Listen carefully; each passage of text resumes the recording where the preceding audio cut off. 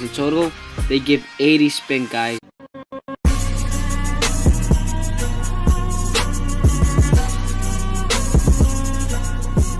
Hey you, yes you, why haven't you clicked that subscribe button or turn on notifications? You might as well click the like button. Thank you. Make sure you guys join my new games Discord, Roblox Online development server, click accept invite. Make sure you guys also join my main Discord group. Click the link where it says Discord group.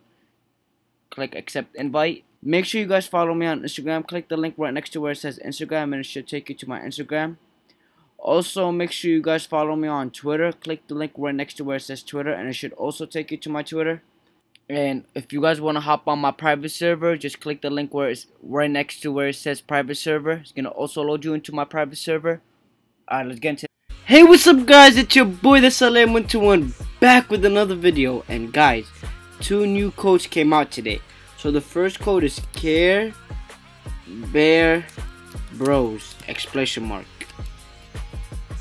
Oops. Care Bear Bros. That gives you 15 spins right there. Another code is yes, also gives you 15 spins. Which gives 50 spins in total. They give 80 spin, guys. So guys, if this video hits 200 likes, I'm going to make a video showing my new method, guys. And yeah guys, so hit that like button and share this video with a friend and leave a comment on what video I should do next. But if this video hits 200 likes, guys, I'm going to do a video showcasing a new method, guys, that gives you rare KGS. For now, we're gonna select my OG method, the first method I ever made, which is Fire and Earth, and use these 83 spins.